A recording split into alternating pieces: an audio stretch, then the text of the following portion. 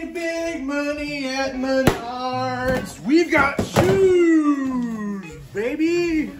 What's going on, y'all? It's me, Ryan, aka the Shoe Dude. Today we're gonna be unboxing the metallic, whoa, 4s Jordans.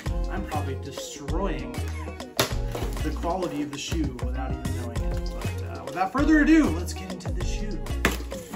So clean. And yeah, it's a little bit bumped, but I'm gonna chalk that up to just general package and shipping problems. But we have the beautiful, toss this, white and purple. This is the purple metallic 4s. Look at this. Wow. Even the like back script and like the this stuff is shiny metallic purple. Love those details, baby. These are a size 10. We've got some package damage. Honestly, just for me flipping it around, I doubt that this would have done that, but oh well, you never know. Ooh, these are beautiful.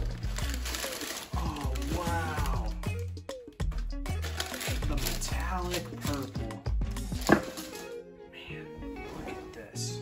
We've got the metallic purple. Let's look at the backs first. We've got some bumps here on the tab on the back here. We've also got some Air Jordan. I don't know why this is upside down. Tell me why if you know, but the Air Jordan upside down. This reminds me of like what you'd put on like 90s cakes. the feeling of like that icing that's like kind of painted on, but it's like that netting. We've also got netting on the front as well. The two types of purple you're gonna see are the metallic purple, which is more like, you know, like a silver, a very light purple, and then we've got the deep purple on the tongue and then on the Jumpman as well. If we take a look at the bottom, you've got also the purple. I don't know if it's just this shoe, but like it looks like creased and it looks worn. Like obviously I got these brand new, but like just the crinkling on the sides, like just throughout the shoe. I mean, it just, that reminds me of something that would look like it was worn before. But, oh, also it's got the Air Max bubble. How did I miss that? Look at that on the side. A little bubble action. I'm not a huge fan of this shoe, to be totally honest, only because it's white.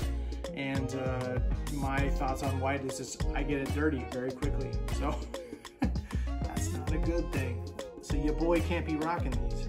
But that's just my opinion. If you would like to purchase said shoes, let me know. I'll ship them out to you, or we'll meet up and we'll get you this pair of shoes. But they are a size 10.